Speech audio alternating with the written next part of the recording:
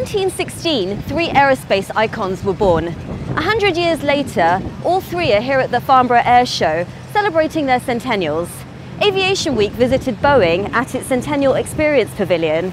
Here's Guy Norris. This week marks a very special occasion, the 100th birthday for both Boeing and Aviation Week and Space Technology. Boeing has put on a special display here at Farnborough Airshow to commemorate this event, which looks not only at the past of all of the companies that form Boeing, but also the present and looks into the future. So let's look at the Centennial exhibition and see what we've got.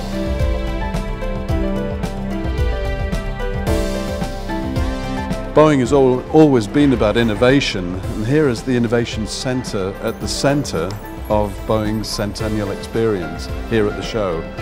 As you can see around me is a visual presentation of some of that innovation, and above me is the B&W 1, the original float plane built by Bill Boeing on the shores of Lake Union in 1916, the aircraft that started it all. In August 1916, just 2 weeks after the birth of Boeing, Aviation and Aeronautical Engineering, the grandfather of Aviation Week, was also formed. So here, in partnership with Boeing as part of Boeing's Centennial exhibit, we also have representative covers from Aviation Week's history and access to its digital archive, which Boeing, in partnership with Aviation Week, helped create. We've also got a little competition where you can test your aviation knowledge.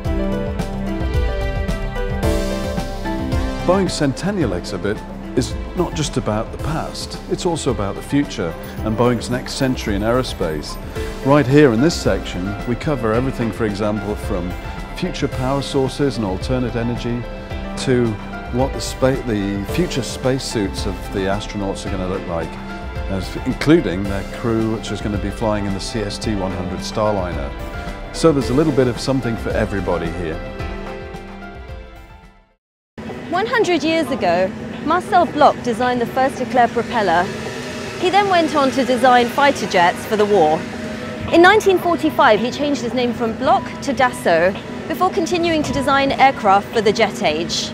Now, today, the Dassault company is here at the Farnborough Airshow celebrating its centennial with its signature business jet, the 7X.